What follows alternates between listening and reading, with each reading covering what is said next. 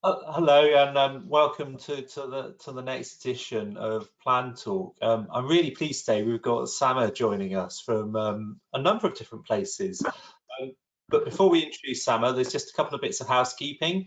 The format of these talks are always the same, which is about 15 minutes of presentation on a specialist subject with Q&A afterwards. The Q&A, if you want to put, as Samer's talking, if you want to put any questions you've got in the box, I think it's on that side, that'd be really great. And they get fed through to me, and I'll kind of put them together if we get bundles of questions. So Samer, I'm really kind of terrified of you because you're far cleverer than me. Oh. But so to introduce Samer, heads up, is Professor of Planning at the University of Kent, in the School of Planning and Architecture, which is, we were just discussing, it's the second planning school you've set up in the Southeast, so I could tell to your greatness. Yeah. You're driving the future of planners, which is exciting. And also you're a councillor at Brighton and Hove, so you've got quite an interesting insight to give us.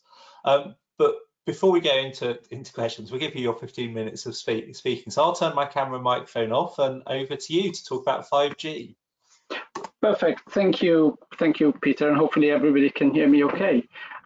So it's an interesting presentation, this one, how we came about it. So hopefully what I'm going to walk you through here is interesting and relevant. And it's in two parts. It's the current status quo and the tensions, but also then in the second part, it's more looking forward about where the innovation could come from and what it means for all of us.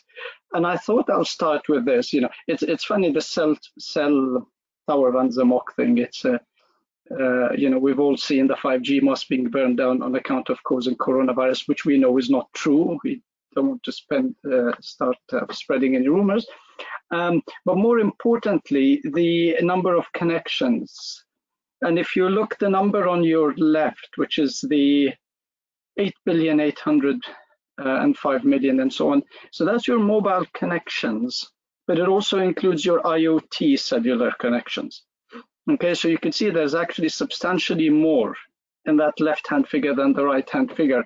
And that's effectively how many cellular IoT devices we have out there over and above the unique mobile subscribers, which is the individual numbers that all of us carry in our mobile phones in our pockets. And you could see the growth in that number on the left is actually more than the growth in the number on the right. So we're seeing more and more IoT devices out there, and you know, you can be assured that actually they will in the main operate on 5G networks when these are up and running.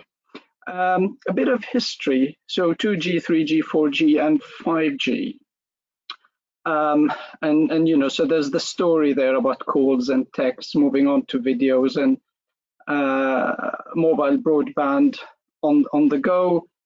And then we move into 5G territory. And these are the things I'm going to come back to later on. So the ultra high speed and the ultra low latency. And these are the two where effectively a lot of the innovation is gonna come in. In terms of, you know, where we are currently with COVID, so the GSMA, the GSM Association, the trade body for the mobile phone operators globally, has been issuing stats and monitoring the market on 5G adoption. So supplies are suffering, we know that, you know, so month on month smartphone shipments from China, you know, dropped in January and dropped again in February, and you know, we're waiting for the data to see what they're doing for May and June, but I suspect they kind of dropped again in between. And the intelligence on the adoption of 5G. So while everybody was expecting 5G to go, you know, into full operational mode in 2020, there's been a reduction in the expected number of connections. But in most cases, and you'll see there, they expect it to be back on track within a couple of years. There's a lot of organizations doing some really interesting stuff on 5G, and one of them is the impact for industry, society, and the economy. As that's one of the areas that's that's interesting to probe into a bit more. So the World Economic Forum with PwC did a report, and this was published earlier this year, quantifying the business case and the potential social value of 5G. So it's an interesting read. I'm not going to take you through it, but I thought I'd flag that. And then this massive chart from Raconteur. And the interesting piece here is the 5G roadmap, which you'll see in that sort of lower right-hand corner. And you see there, as we move from trials into adoption and common use of things like AR and VR, augmented reality and virtual reality, smart cities and autonomous vehicles. And you can see the trigger points. So for autonomous vehicles, it's 2022 going into 2023, for example. So these are really important points that should, in time that we should be aware of. Keeping an eye on what happens on account of COVID, but that's the roadmap, if you like, that we have. Now, taking that a notch down into cities, Peter said I'm in Brighton and Hove, and we are one of those 5G testbeds. We've been a 5G testbed, since September 2018. I can't tell you what we've done as a 5G testbed. Somebody else can, but I think very, very little. I'm kind of still not seeing much impact of these 5G testbeds linked to the catapults. Competitiveness, yes, we know data is very important to us. The digital economy is a big part of what we're doing. Have we got the infrastructure? Not yet, but that's the sort of infrastructure that, and the 5G infrastructure and the masts that are coming through. But that's, again, where the tensions are beginning to build up as well. So enthusiasm for 5G going strong. This is a piece from last month now, middle of May. So we're still seeing that 5G as the backbone for Europe's economic recovery, and I think we'll hear that more and more as things go on. But the stumbling block for me, and this is a very simplified version of, where could the issues come up? And if you like, it's the landscape itself is very difficult because there's so many actors and organizations that are involved, from government, local government, the networks, the regulator, and then even in local government, those tensions between economy, health, and planning, for example, are really a big part of that 5G puzzle. And then below that, I've put the note that said, look, senior management in local authority have yet to formally discuss the impact of 5G on the local authority, despite recognizing the transformative effect it will have on fields like IT and industry, housing and social services and so on. So we get things like this come up in the news every now and again, masts installed and, the local authority refusing planning permission, saying masts would create visual clutter. Okay, I mean, that's effectively the reason most are giving for refusing masts like these, but they know, the council knows, and they've got, councillors definitely know that they cannot use the planning system to halt the rollout of 5G because of government regulations. So what do? Objectors come in and they, this I've given you an example here, the impact on schools and children, for example, that's cited as one. In the recent debate, this is in May, so only 4 weeks ago, a tough decision for most of the committee during a virtual meeting. Wednesday, the 6th of May, neighbours sent in 115 letters. Councillors questioned what benefit it will bring to the area. Well, we know about the economic benefits of 5G. None of that is new. So there is an element here of speaking to the media more than anything else. We've had in Brighton the issue with the petition and the impact of 5G on health to just, little over 2,000 signatures. And we've had the legal view, local authorities cannot lawfully refuse an application for prior approval on health grounds because of the potential health issues linked to 5G are not relevant to siting and appearance. You guys will probably know that already. And the RTPI, I think they responded to the MHCLG consultation on 5G and permitted development rights earlier in the tail end of last year. One thing they highlight, which for me was very interesting, is reducing opportunities for community participation likely to lead to strong resistance, and that's happening in effect. And I think it will probably only escalate. Now, in terms of COVID, what has it done to our existing infrastructure? So when all of us started working from home, I think it was Vodafone that had to shift effectively 70% of its network capacity from areas where there are offices to areas to residential areas. And they did that very quickly. So they had flexibility in the network. They couldn't do it everywhere. Some areas are better served by 4G than others. And there are a few things here that I've said might need to change in the future. Certainly utilities, I think, will have a role to play as we increase the penetration of 5G in residential areas, presumably as more and more people stay at home and do the work from home. Do we need 5G? It's a tough one, but it has to be a yes. But it's a yes, but. So we need to be able to understand what the tensions are, what issues people are expressing concern about 5G and so on, whether it's the equipment, whether it's the health aspects and so on. But we have to recognize, as the World Economic Forum, PwC and others would say, look, there is an element here about industrial innovation, manufacturing, as we move, and the increase in automation, as we move away from the COVID effect into the next normal, the new normal, whatever that looks like. Gamers, as somebody who's recently bought for the kids an Oculus Quest, I can tell you they eat up a lot of data. 5G, would it make a difference for them? Yes, and it's the latency piece I mentioned at the start. For that to work effectively, the same as in healthcare, which is the other section, I'm going to come into the other sector, you need low latency. And by low latency, it means you need as little a delay as possible between pressing a button and something happening. And here, a character taking action, for example, if you are a gamer.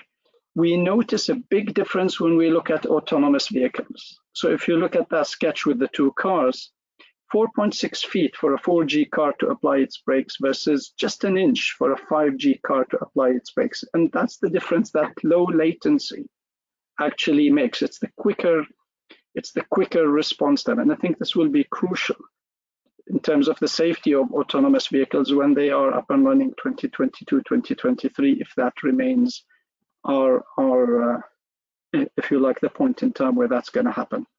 The same for healthcare as well. So we talk about rural areas and access to telehealth and so on and so forth, but the impact of that low latency on imaging equipment and the sending of x-rays and transmitting large file here, expanding telemedicine, using AR and VR, effectively simulating complex medical procedures and scenarios. 5G will make a huge difference, and there are a few pilots going on in the Northeast at the moment as part of a big consortium where I think the GSM Association is also part of that. So the few things there, I think, for some of us gaming is interesting, for some of us in infrastructure, the point about autonomous vehicles is interesting, but in healthcare, I think, given that we've all had to, see our doctors remotely over the last few weeks and months, and maybe we'll have to do so into the future, I think this becomes a really important aspect of how we do things in the future. And the same for gaming. I'll flick quickly through that, but effectively the latency piece, that round trip time to get the data from the mobile user to the network and back, and you've got a comparison there. It's 20 millisecond. I mean, ideally that's what you want it to be. Average in the UK is 50. If you're on a fiber optic broadband connection, it's 15, and that's what we want.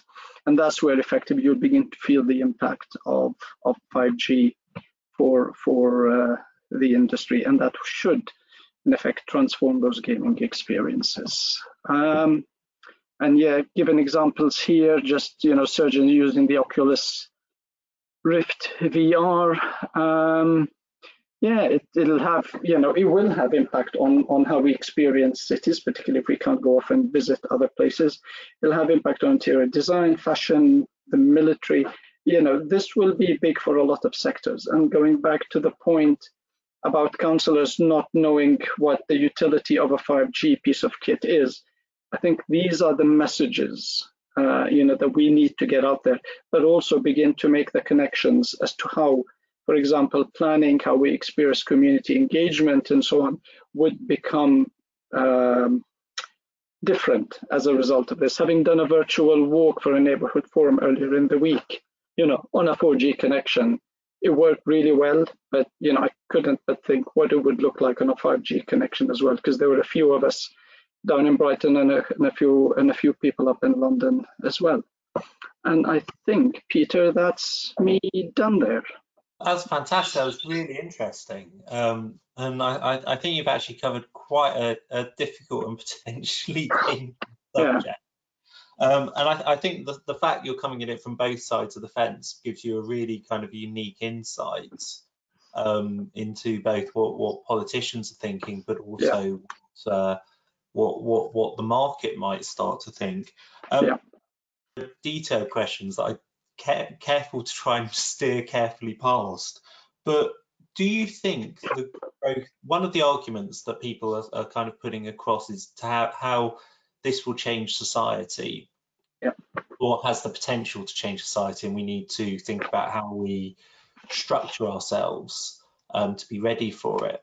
But one of the conversations is about whether it results in people being de-skilled, as you have just perhaps a small handful of specialists basically telling the rest of us like robots what to do if in dealing with quite complex matters. Like I've seen lots of use cases like around water, around electronics, around things like that. Do you have a view on whether we're going to go that far, or is it going to be the 1984 effect, or is it going to be something a little bit lighter? That's an interesting one, and I look. I mean, again, it's I mean, you and I can sit here, and everybody else who's watching and listening, can talk about 5G. I think to some respect. None of us, for example, are telecom specialists and so on and so forth. So there is an element there about the knowledge that we have that's actually very important for the folks in the telecoms business that they might not necessarily be aware of to the same extent that we are, for example. If you like, this is where I think that those boundaries between the disciplines and the areas become blurred. In effect, I don't think this is going to end up being about a telecoms person or a data or a tech person doing all the work, because they can't do it in isolation.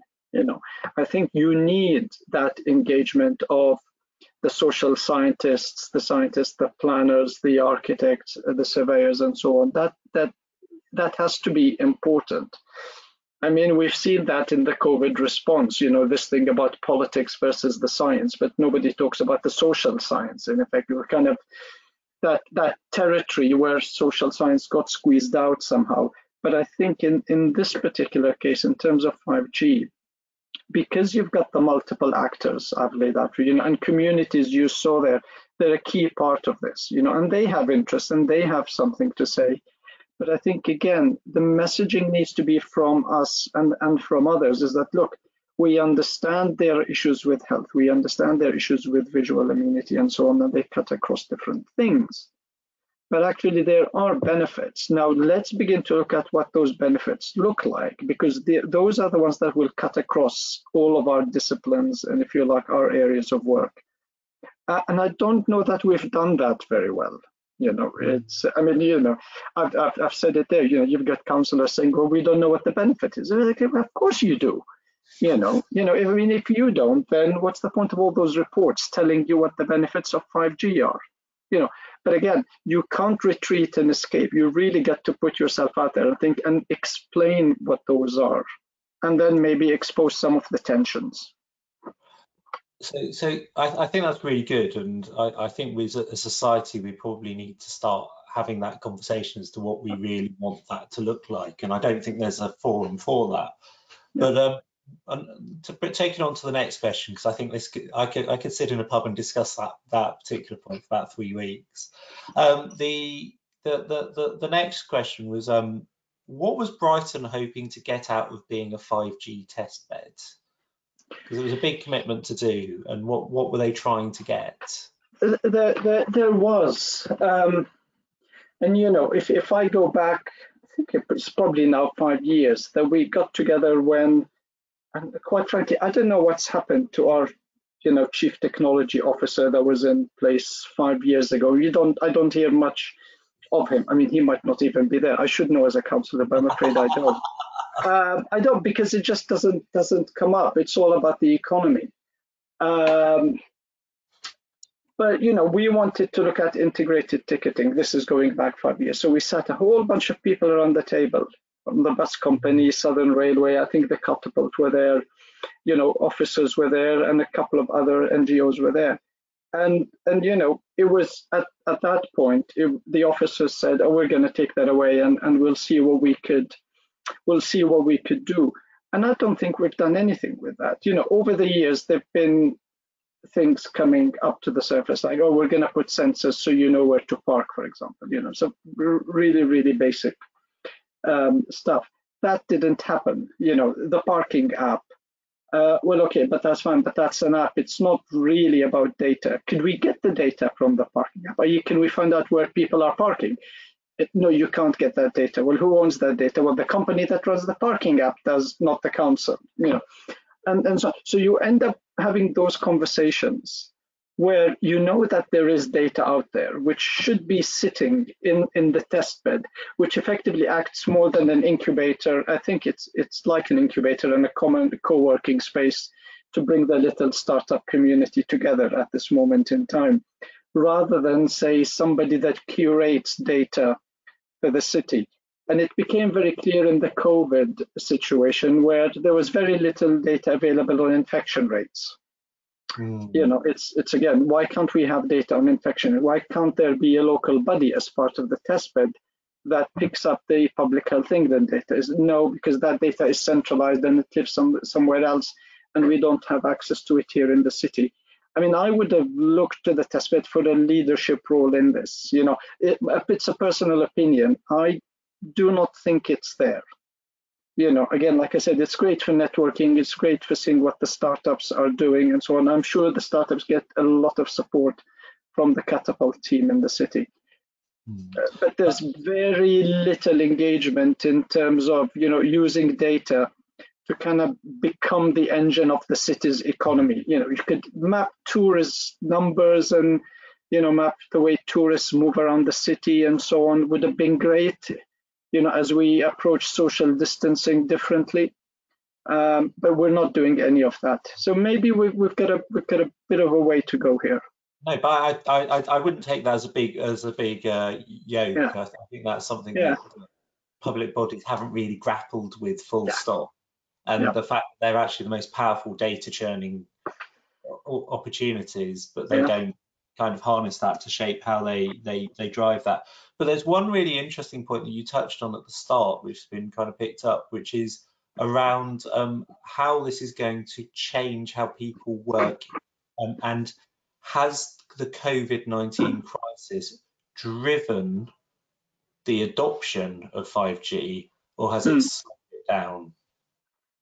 Yeah, no, and that's an interesting one. And you saw the data coming through from the GSM Association effectively saying, look, well, the number of connections is decreasing, which is fair enough because there's less smartphones coming out of the factories or less IoT devices coming out of the factories. I mean, there might be different reasons for that.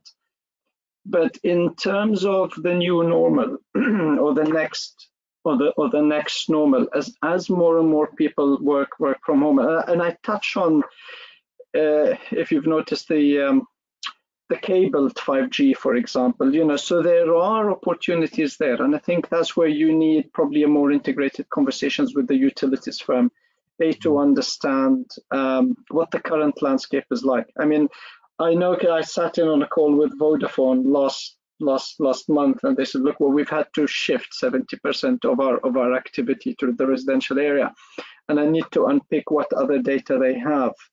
And I know, apart from that first week when, a bunch of us, well, all of us went to work from home, the network struggled a bit. I think, for the first 2, 3, 4, 5 days, I certainly was on the phone to Vodafone, 2 or 3 times a day for the first few days, and then it was absolutely fine. But you could see they were shifting things across.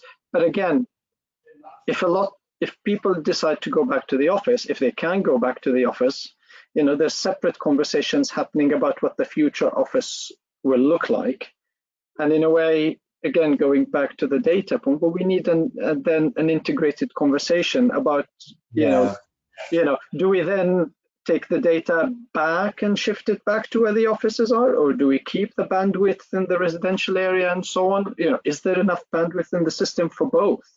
Because you can't have people working in the office on 50% bandwidth, and then the same for people working at home. It doesn't really work. And I think that's where you kind of need to get the networks and the regulator and say, right, guys, what is your network capacity? What do you need to happen? Where do you need to expand? And so forth. Should we accelerate 5G? And what does that mean in terms of, more masts appearing and so on and so forth? It opens up another set of questions. Which leads me on to my next kind of big question, which is around actually the rollout of infrastructure.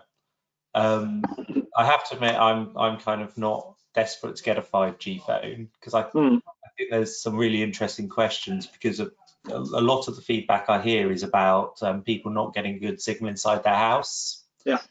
I just wondered if there's a relation, in your opinion, whether there's a relationship between that challenge of the low latency frequency not being able to pass through walls and all sorts of other kind of statements, and its adoption and rollout of infrastructure. Yeah. I mean, you've got the physical infrastructure itself in the form of new cabinets and masts and everything else, and I think that in itself is a challenge. I mean, those 20-meter masts that replace the 12-meter 4G masts. I've not seen a single one put up here, even though there's been a few applications that have gone through the system. But they're a tough one, I think, for people to get used to. So I think we need to do a bit more work, or at least the operators and their agents need to be a bit more creative in terms of what that equipment looks like. I don't know about the latency and walls, because ultimately, if you go back and ask the networks, they say, yeah, but 4G telecommunications, it's meant to be used outdoors. You're not really, it wasn't designed to be used indoors. In effect, to start with, but it's funny. Even the 4G signal at some point. I mean, my phone is not a 5G phone, but this morning it was on 3G. It's like, well, okay. And I know there's parts in town, for example, by the station where you should be getting good signal, and it drops. You don't even get 3G. So we still have gaps in the networks, and I think for us to jump back to full 5G capacity, I think it's going to take us a while. It'll be interesting to see the areas where it is operating, and I think there's a few cities where it's already up and running. I don't know whether Bristol and Greater Manchester come to mind, but I think there are places where it is up and running already. It'll be interesting to see what difference it has made, both outdoors and indoors. I think again that's a case of getting that data and seeing what we can do with it. I think there's somebody's asked a question about the rollout of 5G in London and the challenge of the hotspots.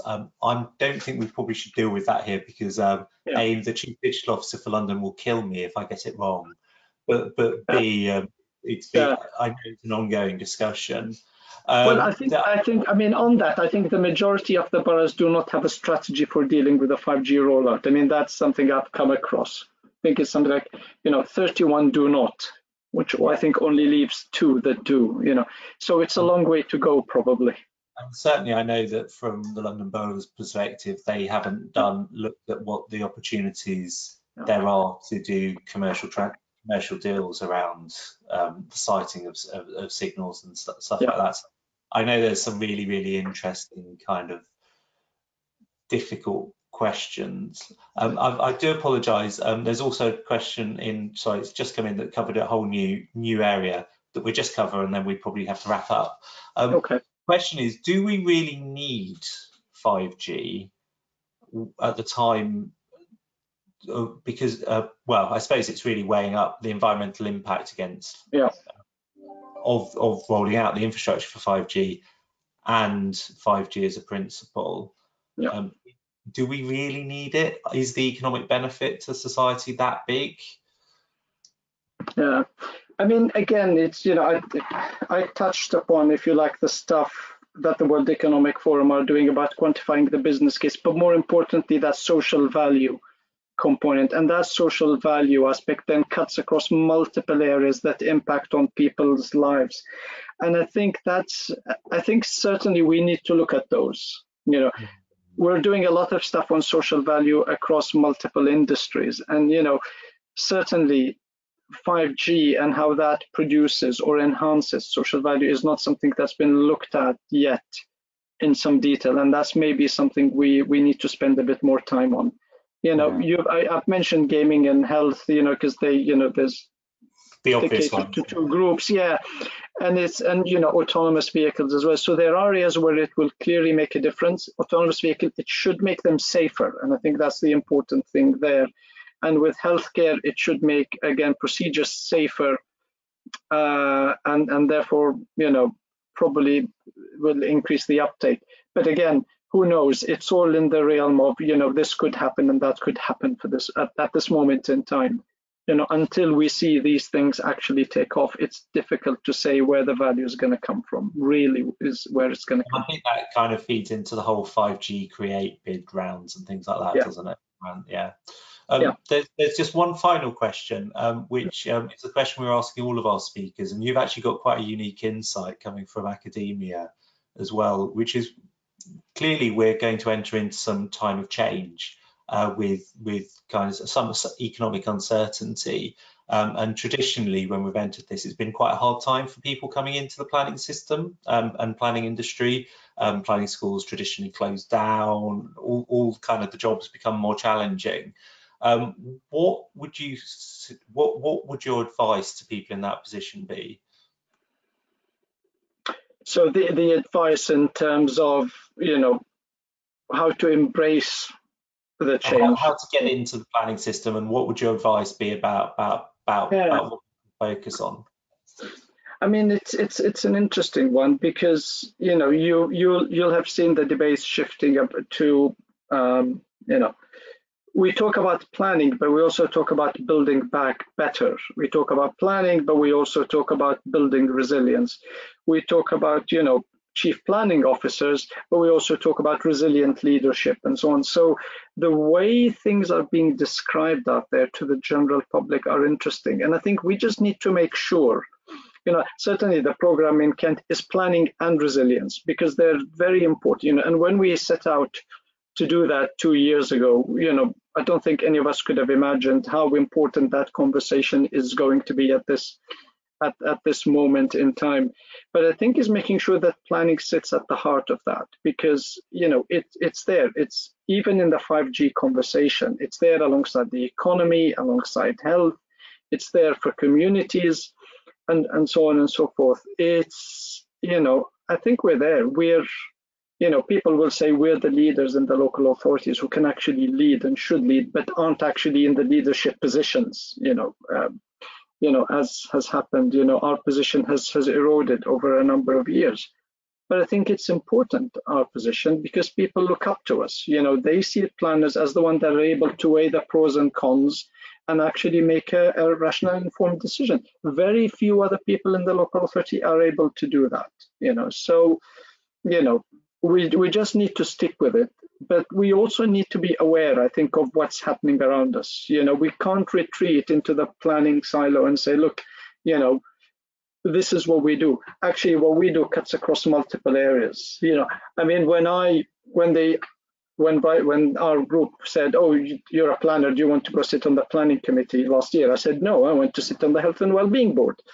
And actually, it's been terrific, you know, because then I'm able to ask the questions that cut across things that the others can't, you know, because that's how we're built to think. It's training to think in a 360 way, isn't it? Yeah, exactly. You know, so that's really insightful. Thank you. The career to be in. I strongly agree, actually. Thank you so much for giving this talk and answering some quite challenging questions. So I really do appreciate it.